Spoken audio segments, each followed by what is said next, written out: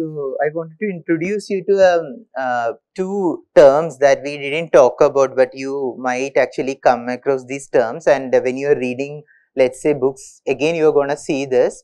One is momentum correction factor, and other is a kinetic energy correction factor. Okay, these two terms should really appear in any of the force balances or energy balances that you write, but I have not been really taking that into consideration. So let me just introduce them to you. So the first one is momentum correction factor.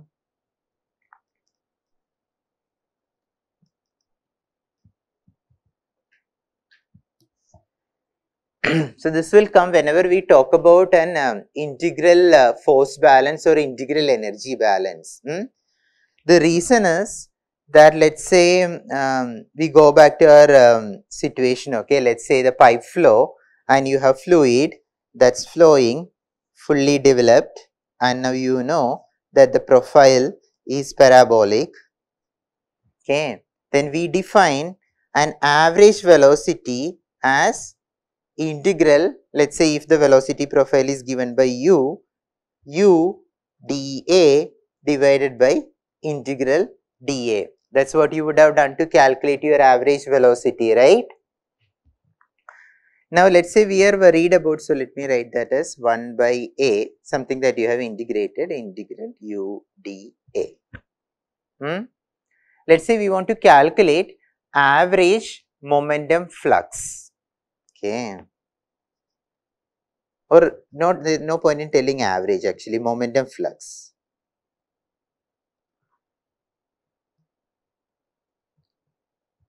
We can calculate momentum flux either as an integral, or we could just use our average velocity itself.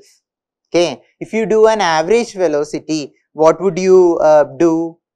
So if you want to calculate momentum flux, you would basically take the volumetric flow rate times the sorry, not volumetric flow rate, mass flow rate times the velocity, right? That's going to be the momentum flux.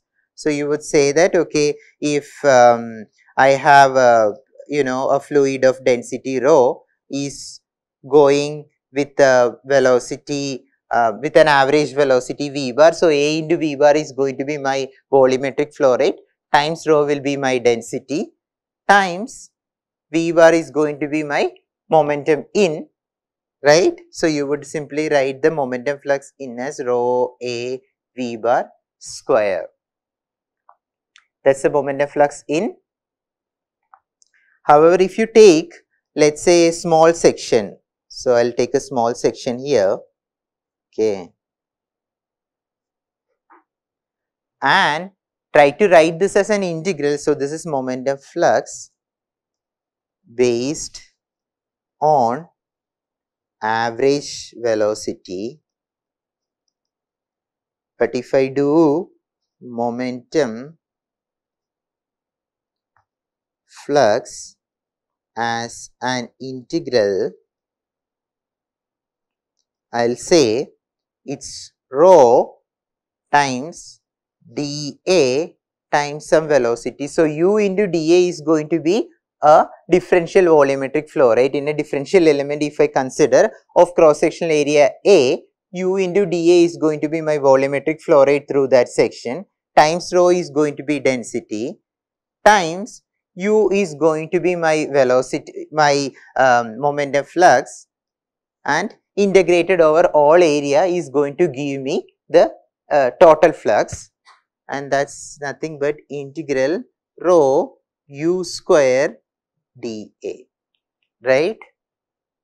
So what have I done? I have just calculated the momentum flux, okay, either based on an average velocity or based on the actual velocity, and if I have done it using the actual velocity, I would have written down it as an integral.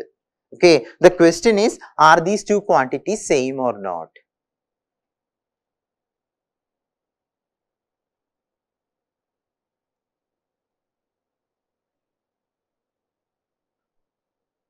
So if we have a flat velocity profile, meaning that if u was a constant, there is no question, u equal to u average and everything will be same. Okay, but now we are saying that if the velocity profile is not flat, okay, if it's not a constant, these two quantities in general will be different. Okay, so that's because the integral, so because we have defined v bar as an integral of u dA, we do know that if I do v bar square, that should really be 1 by a integral u dA square, that won't be equal to 1 by a square integral u square dA, right? So, they are not same, actually I should write this.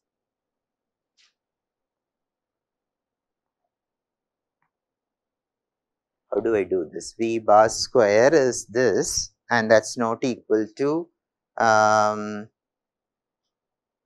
do not know. This is u square, this is not integral of u square dA. So, I can only write like that.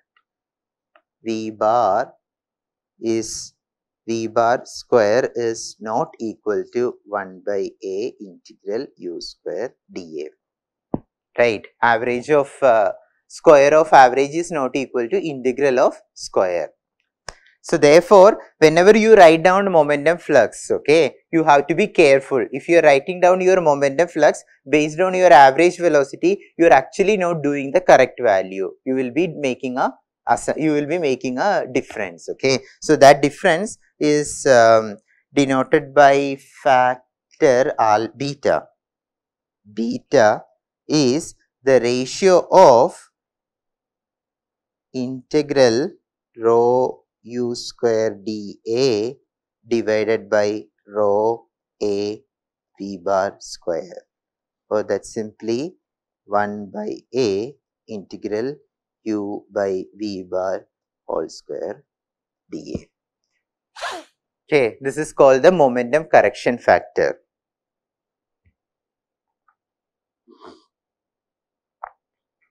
Now, the question that I wanted to ask is, should you have considered beta in our previous derivation?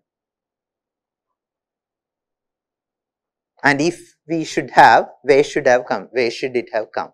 Can you check?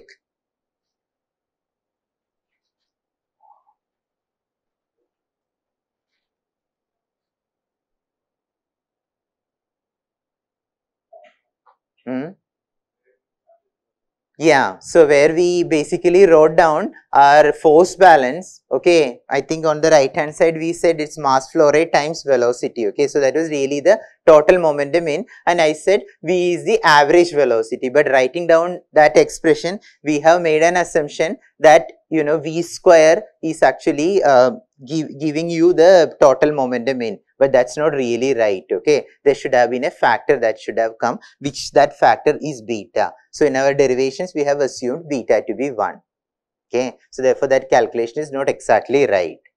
For what kind of flow would you expect beta to be 1 or closer to 1?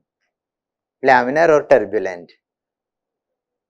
Turbulent, because you know that the profile is much flatter, okay. So, the calculations are expected to be better for a turbulent flow rather than a laminar flow.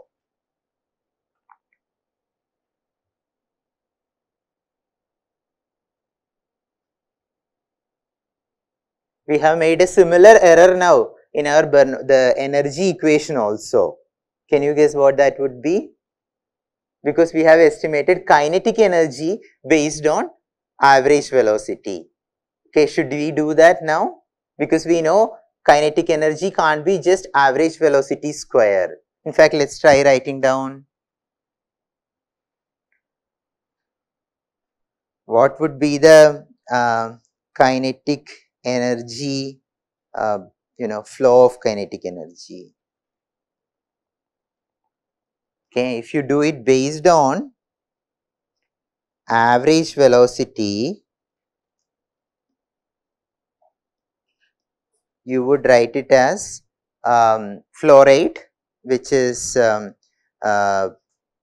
rho into A into V bar into V bar square by 2. So, mass flow rate into V bar square by 2 is the kinetic energy, and if you do it based on an average velocity, but if you do it over a differential element,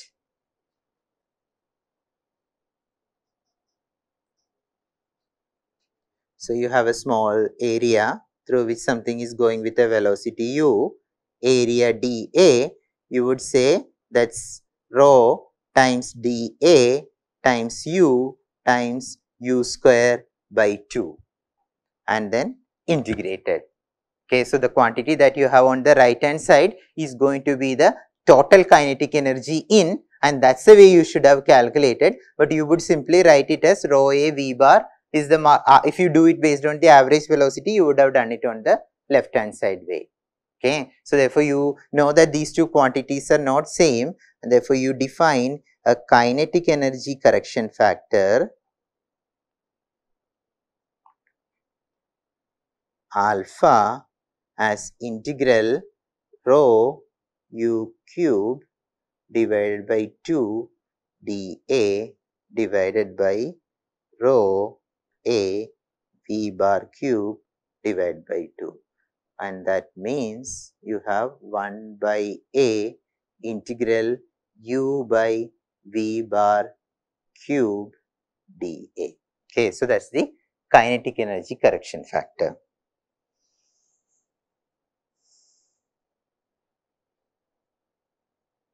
Should we have used the kinetic energy correction factor also in our previous derivation? Yes, no? Yes. Where? So, let us write down our actual equations that we should have used.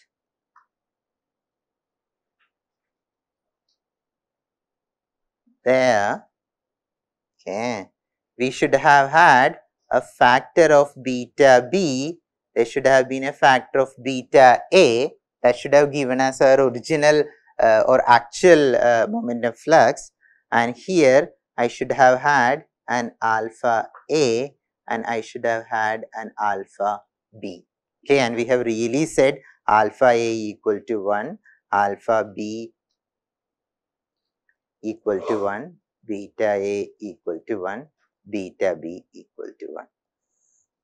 So, the calculations are better when these things are closer to 1, the ones which we have derived.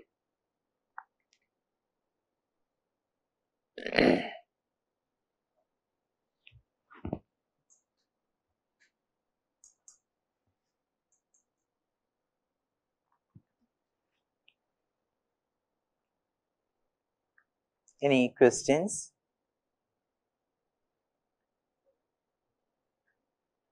In fact, I haven't tried. You could probably try. If you introduce these factors, would you be able to simplify the equations this way and get something extra, or does it become impossible to simplify further?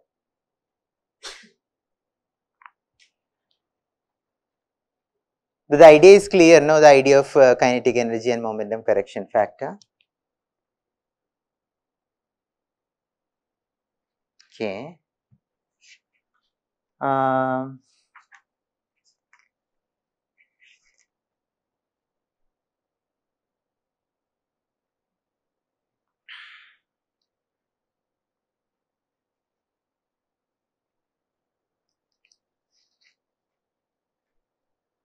Contraction you study by yourself. Okay, there is nothing really you can do theoretically, but there are some arguments that you can see in the literature. So,